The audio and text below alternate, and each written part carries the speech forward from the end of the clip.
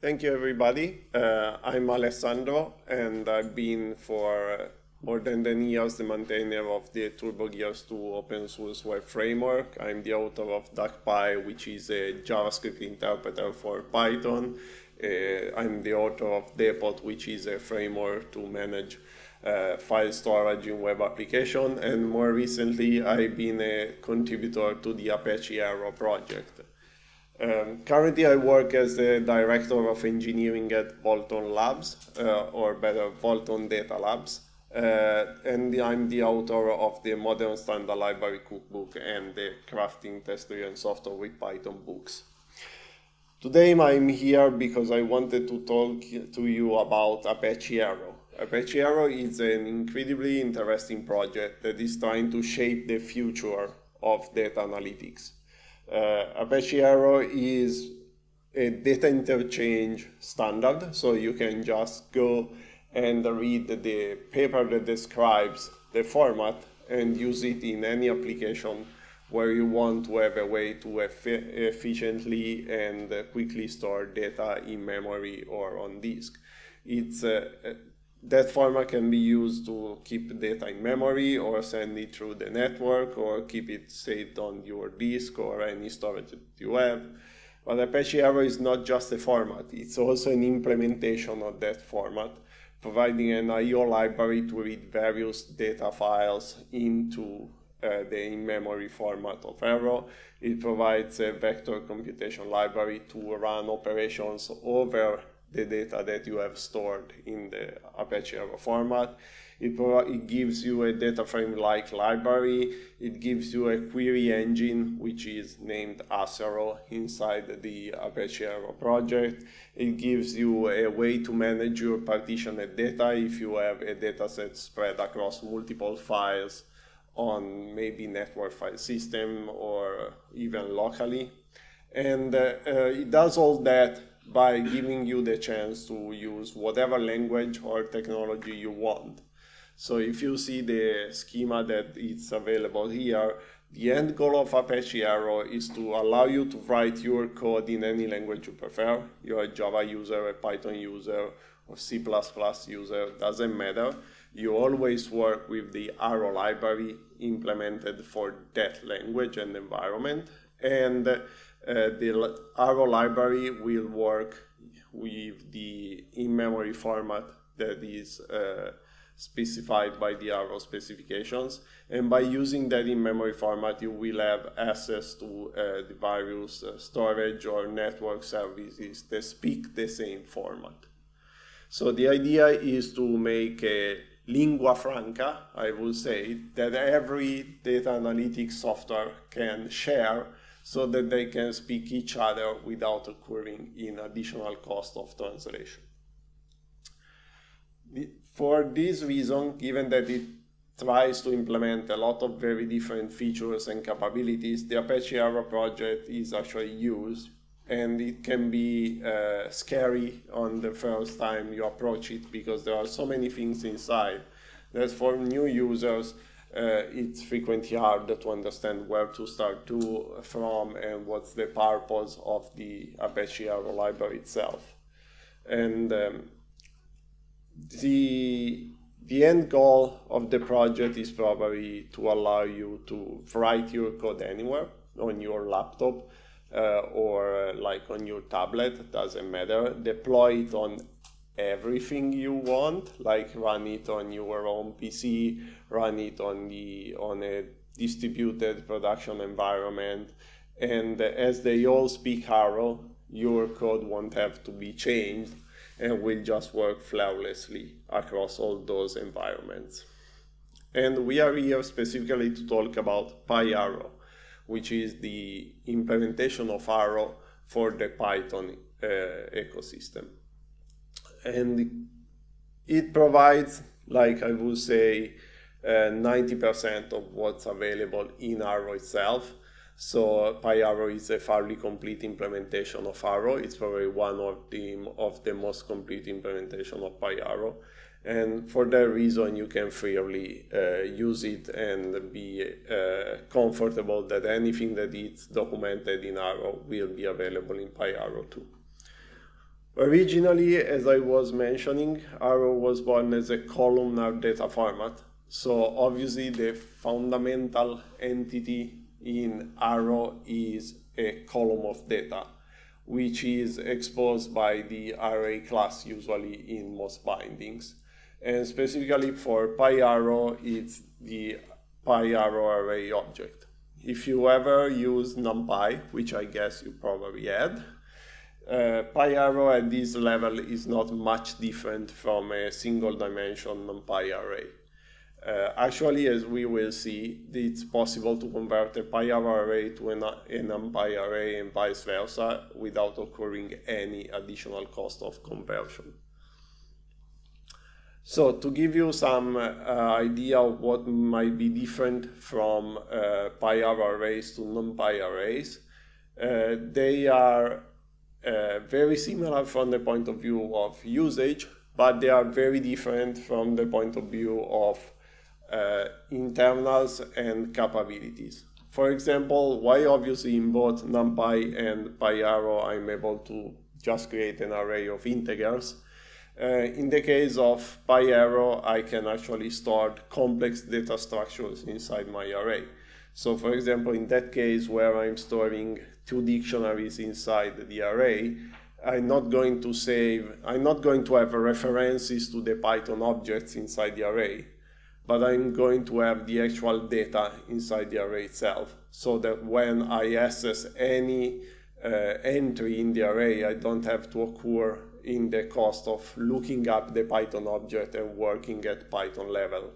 But I'm going to directly access the raw data inside the PyArrow array without occurring any additional overhead that Python might introduce. Also, the PyArrow arrays are masked natively, so you don't have to keep a separate mask and array entity. While in NumPy, for example, usually people use masked arrays, which in practice are 2 arrays joined together, one for the mask and one for the data itself. And also the way that that PyArrow deals with strings is much more effective than the way that NumPy deals with strings. Because in the case of NumPy, strings are still Python objects, so every entry in your array will be a reference to a Python object, and if you need to access it or run any computation over it, you won't be able to leverage any particular performance improvements that your CPU might provide, because you will have to work at the Python level. Instead, PyArrow arrays are much more optimized for in-memory storage and for CPU or GPU computation, especially vectorized computation. So in the case of a standard array, like in this case, you can see the memory format of a PyArrow array that contains unsigned integers. What gets stored by PyArrow is a buffer with all the data, 1, 2, 3, 4, 5, 6, 7, and so on, and a validity bitmap with the mask that tells if those values are null or not. So you are not forced to use only none as a null value. You can have any value that might be representing missing data. Because there might be, if you think about something like a survey, there might be many different reasons why a data is missing. It might be because the person never answered that question, or it might be, for example, because he didn't want to answer that question. So those might be 2 different values, but both of them will still count as null values. And as I was mentioning, the in-memory format for strings is fairly more optimized compared to the one that NumPy uses, so that the main difference is probably that PyArrow keeps a single continuous buffer for strings. So if you need to do any lookup or transform the data or run any operation on all the entries in the array, you don't have to jump across multiple different Python objects resolving references, but you can just scan through the array and perform the computation that you wanted, also leveraging vectorized optimization, SMID, and things like that. Obviously, in PyArrow, we are not just restricted to representing data. As I mentioned before, there is a component in PyArrow which is named Alessandro, which is a query and computation engine that provides kernels for multiple functions that allow you to perform transformations, lookups, or various kind of operation that you might be used to have on top of the arrow objects. So in this case, for example, I could take a PyArrow array just made of numbers because it was the most simple one to represent, and I might just multiply all the entries in the array by 2. In the future, we are thinking of introducing a syntax similar to the one in NumPy, so using the multiply operator instead of explicitly calling the computation function that Alessandro provides. But for the moment, those operations are available to an explicit function call. So in this case, PyArrow compute.multiply. If you notice, in most cases, unless you explicitly ask for it, the data in the PyArrow array is not just directly available as a list, but it's an object that has its own internal representation. This is because underlying PyArrow is implemented in fully native code base, so we are not dealing with list or Python objects, and so the standard way you get printed entities is without their content, but obviously you can always ask for their content by calling the toString method at any time. For example, I might want to just count the frequency of the values in the array, and that would be another compute operation provided by Alessandro, or might be wanting to know the minimum and maximum value inside an array, or anything like that. So if you are interested in all the features that the Alessandro compute engine can provide, you can find them listed in the documentation under the compute page.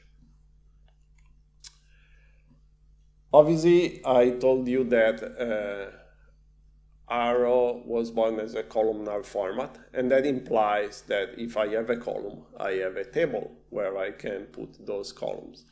So PyArrow also provides the table object, which is a bit more like a Pandas data frame, I would say, or even though the comparison is very different because tables are both more lightweight and don't provide the same rich set of capabilities out of the box. But they are optimized for storing data, so like columns are stored in a referenced way, so if you want to remove or add a column, there is no cost on changing the data. You can append columns without any cost, and you can append rows without any cost of copying the data, because the data is stored in chunked arrays. So if you want to append additional rows to a table, you just append more chunks to the chunked array, and the existing rows don't have to be reallocated, touched, or modified at all, which is much more performant compared to what Pandas does, that usually storing big NumPy arrays, multidimensional NumPy arrays for the various columns and things like that.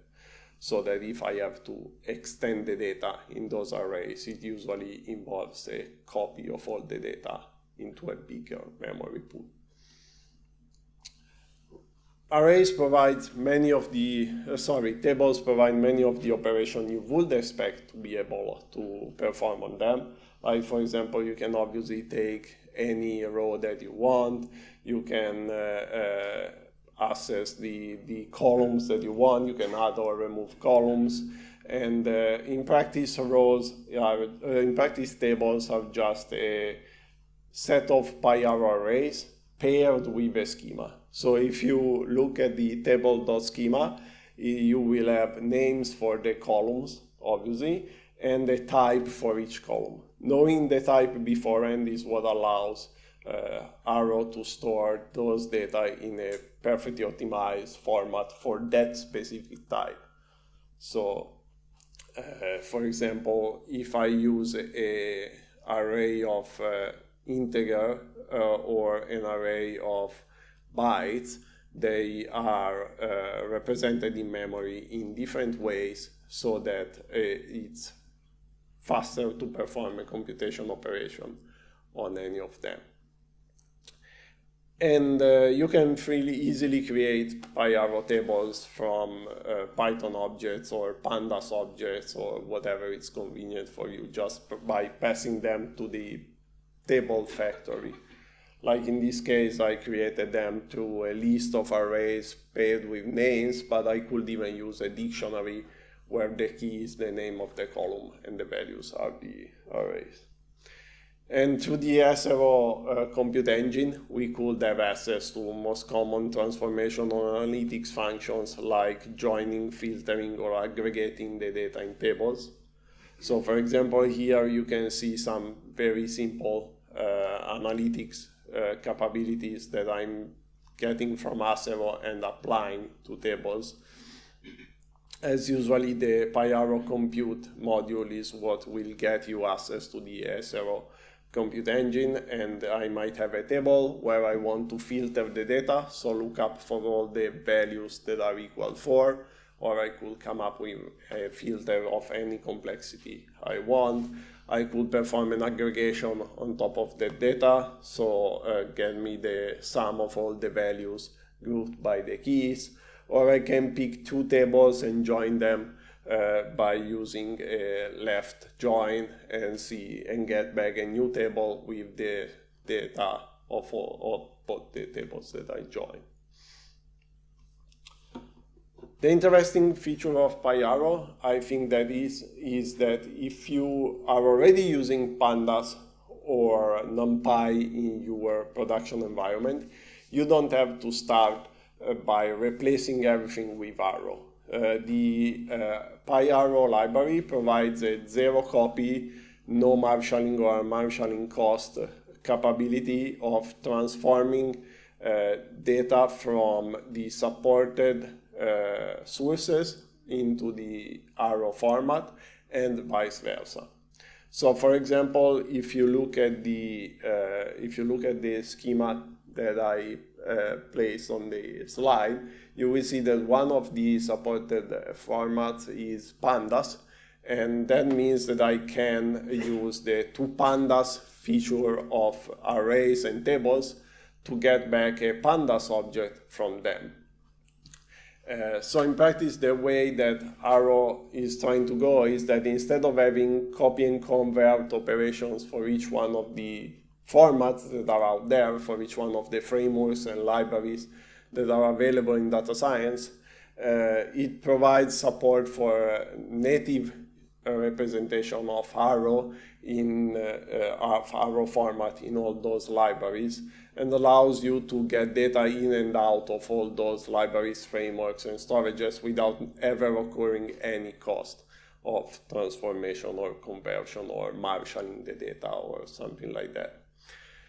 It's not always possible, so there might be cases where you have to occur in a conversion cost, but Arrow will be explicit when that happens. So by default, it will try to do a zero copy conversion, and if the conversion requires a copy, it will give you an error, and it will ask you to explicitly set a value to say, yes, you can copy the data, so that it doesn't happen by chance and you suddenly discover 6 months later in production that you had a performance bottleneck you weren't even aware of.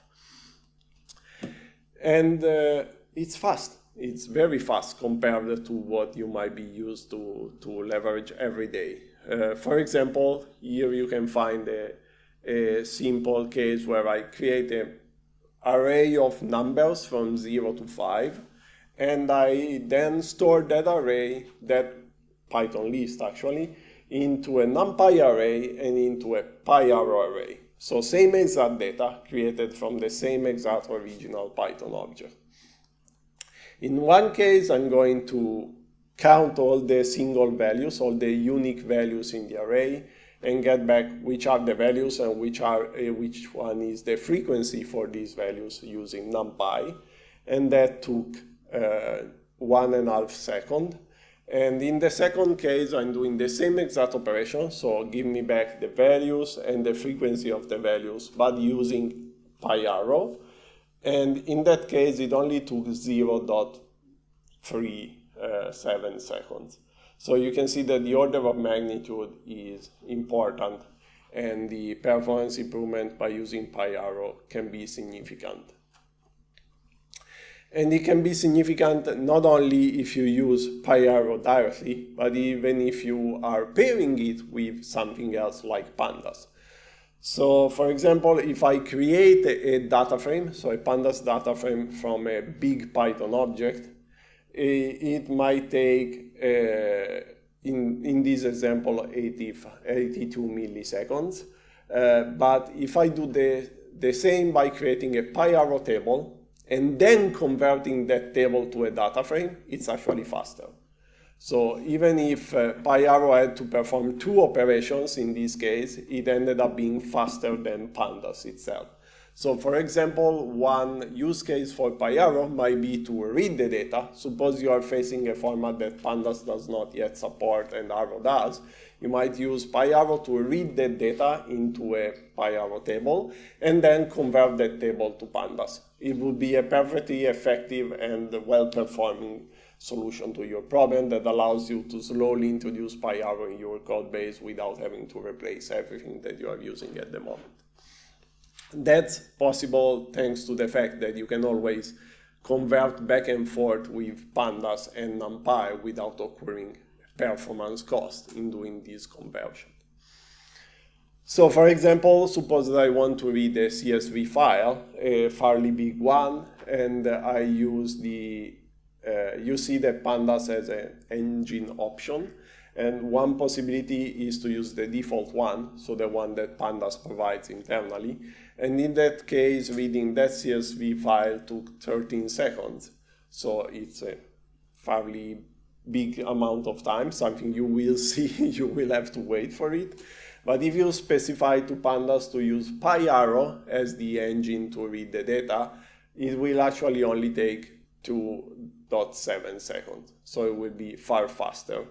And you see that this is an example of what Arrow is trying to do. So make it something that is natively supported in frameworks out there. So for example, Pandas is able to leverage PyArrow for storing strings because it's better, it's more effective and faster than the native format that Pandas uses. It's able to leverage PyArrow to load data because it's faster than the standard implementation that Pandas provides. And we have supporting GeoPandas if you need to use geographic data and all those kind of things. The ecosystem of frameworks, libraries, and tools that support Arrow is constantly growing every day. And the PyArrow project has proved to be a successful one. If you look at the history of downloads over the course of time, it's becoming a clear player in the data science and data analytics world. Actually, some of the libraries or tools that you use every day might be using Arrow inside, and you might not even know because they just rely on it to perform whatever operations they need. Okay, going further, let me introduce you one very cool feature that PyArrow provides. We all know that everything is fine, great, and simple, and goes straightforward as far as you are working with a CSV file on your laptop. But what happens when you need to work with real-world data, which is big, it's scattered across multiple files, it's on a network file system somewhere out in the cloud, or those kind of things.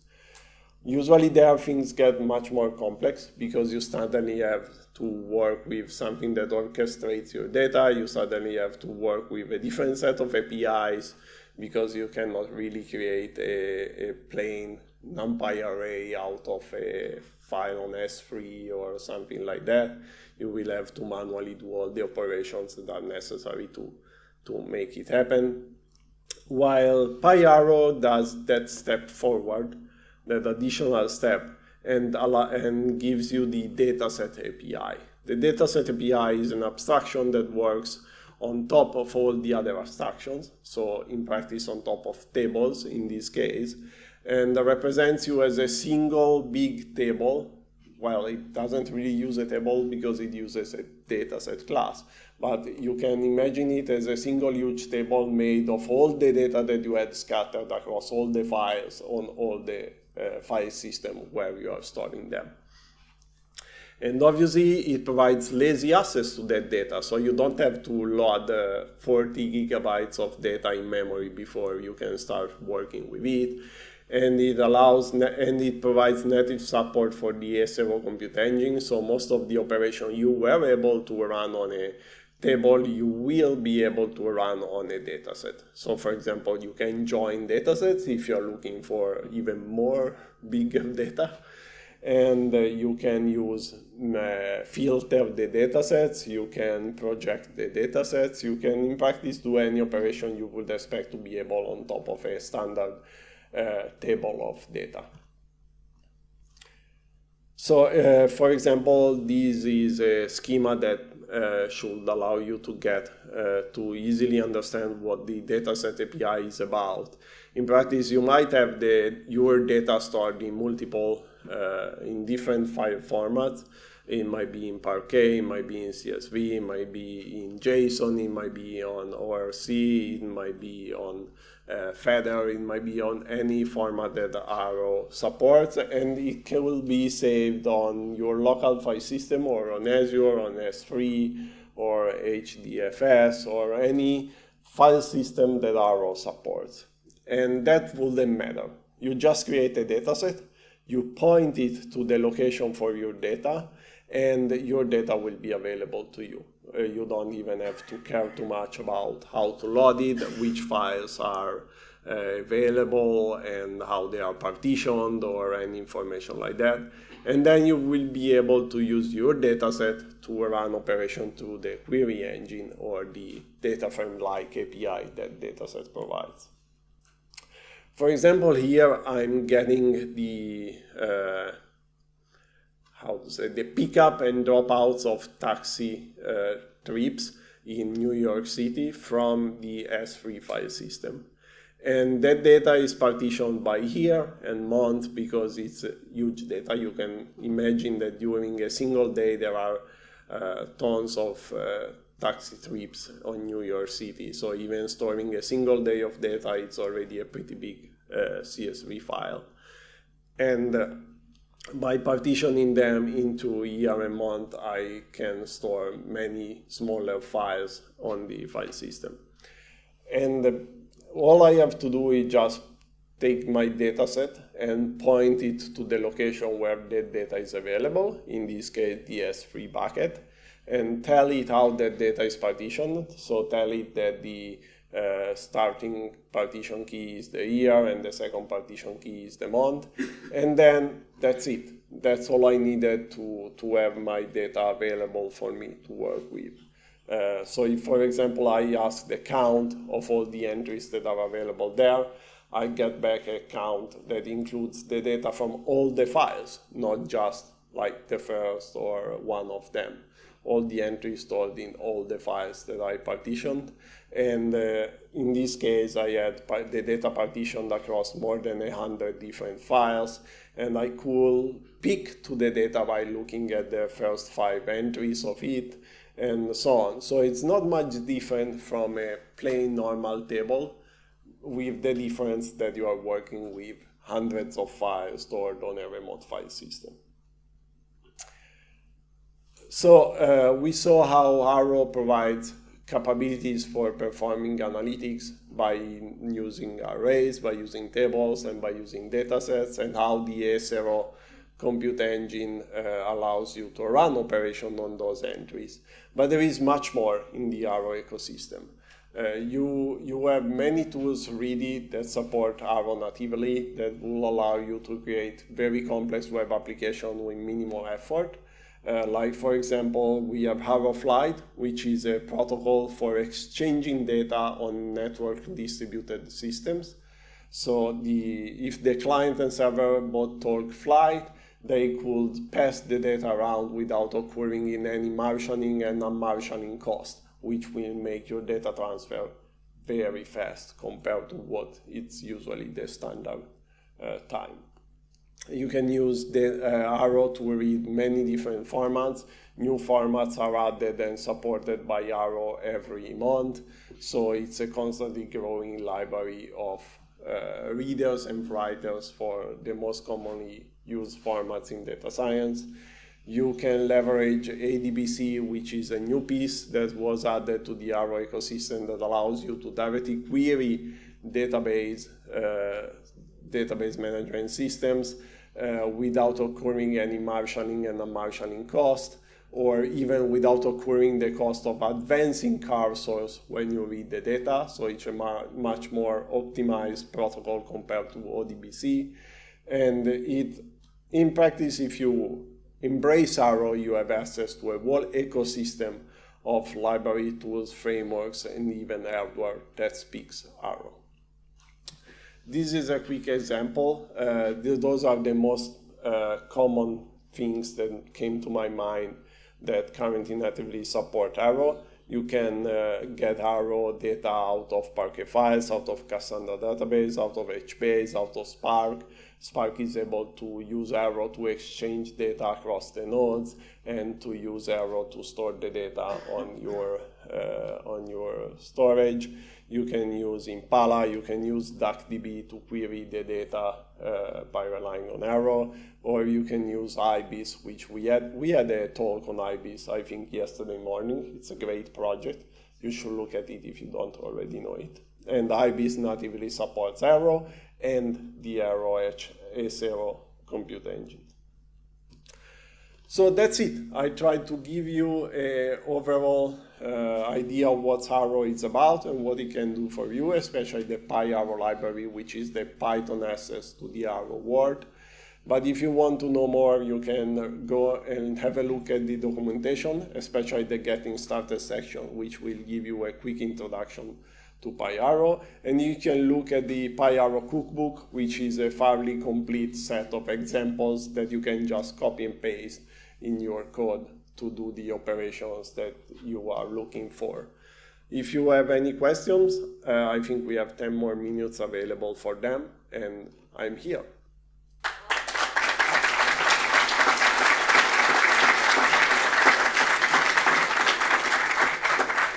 Well, that was a great talk, and if anyone has questions, please come up to the mic here and go ahead. Hi, Alessandro. Great talk. I'm a contributor to Pullers, which is an Arrow-based dataframe library. Mm-hmm. And one of the really common questions we get is, historically, you've had the same in-memory representation for both your dataframe and scikit-learn, your basic machine learning library. Mm-hmm. And now you've got Arrow for your dataframe library. Do you expect that machine learning libraries will also move to Arrow, or do you think that having just something like a NumPy array will be the best going forward for those libraries? That's an interesting question. There is some work on supporting Arrow in machine learning libraries at the moment. For example, I know that there is around PyTorch Arrow that it's working on that. I think there is not a single answer. It's not something like a project that is moved by a single entity. It's a joint effort across many different open source maintainers and companies and things like that. So it's really more a matter of getting together into the mailing list or anything like that, make a proposal and discuss it with everyone else. So it's very hard for me to predict the future. I would say it makes sense if we are able to speak the same language.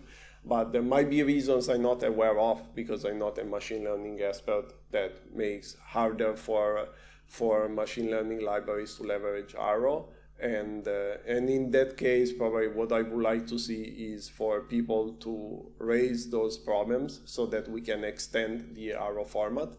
For example, recently it came to our attention that Arrow is missing some data types that are available in Velox, which is an open source project built by Meta. And what we are probably going to do is just extend the standard, the Arrow standard, the Arrow specification by adding support for those types so that people at Meta can start leveraging Arrow for Velox.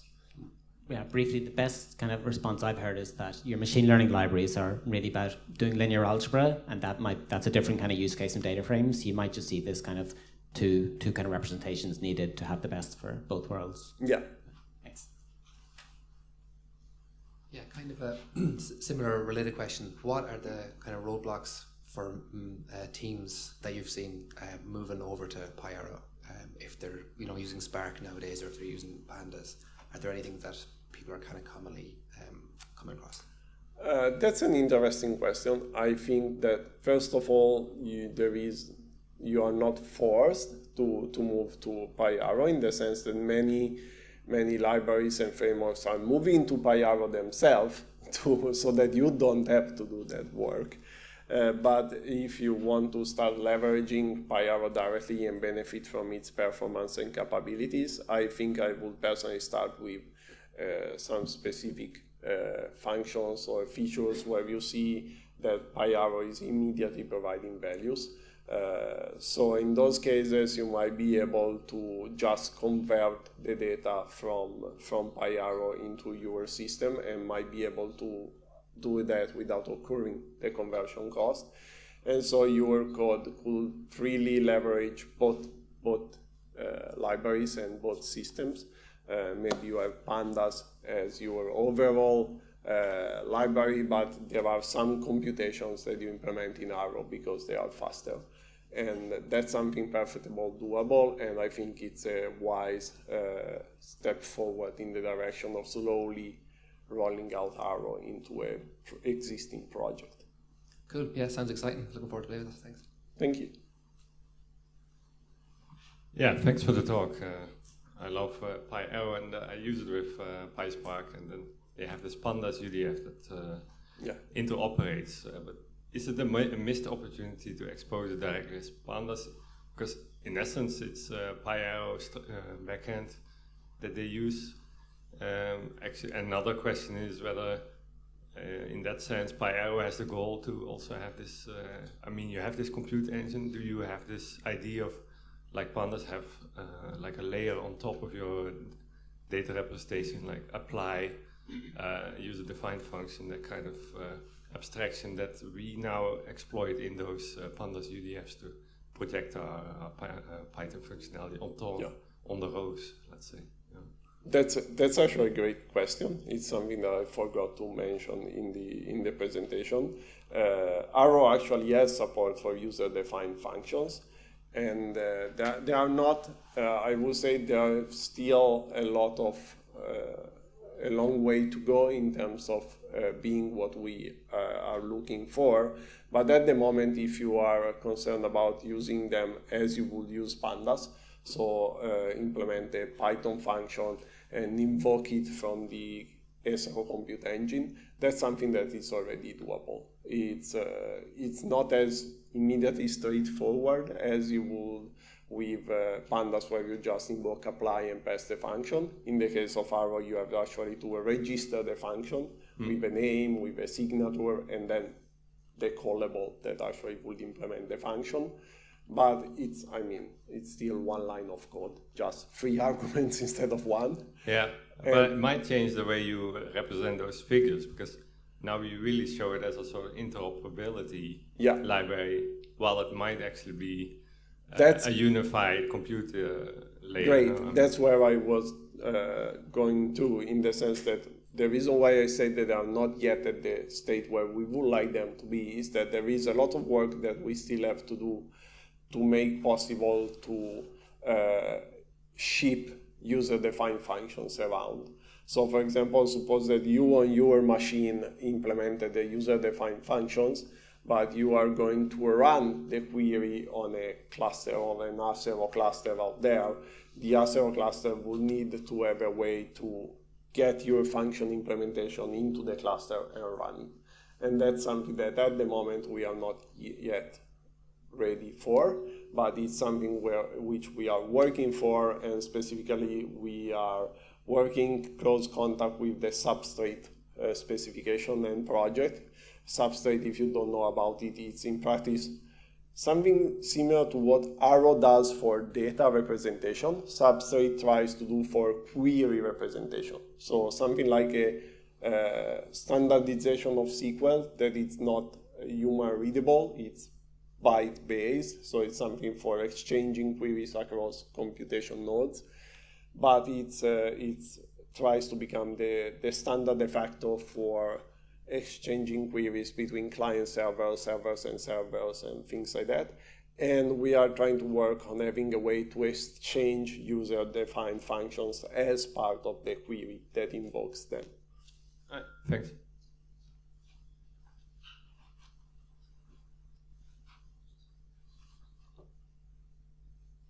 Hi, great talk.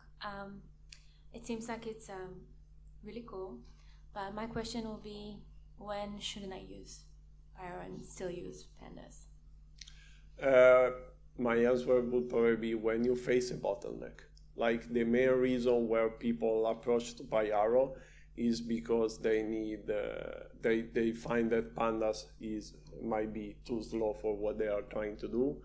And maybe optimizing Pandas to become faster will require an effort that they don't want to invest, because it might be days, weeks, or even more of maybe rewriting that computation directly in Python or even C. And by using PyArrow, you might be able to just replace 1 or 2 or I don't know, 3, 4, 5 or whatever lines of code with the equivalents in PyArrow and get the same exact result 5 or 10 times faster. And that might be a reason why you slowly start introducing PyArrow in an existing project, for example. Okay, thank you.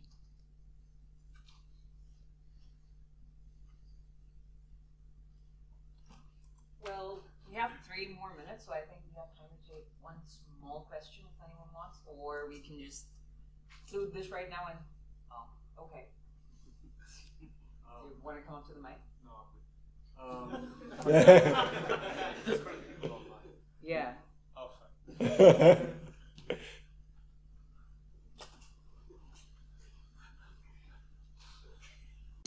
Oops, sorry. Thanks, great talk. So you've said lots of nice things about PyArrow. Are there any blockers or reasons why I don't want to use PyArrow?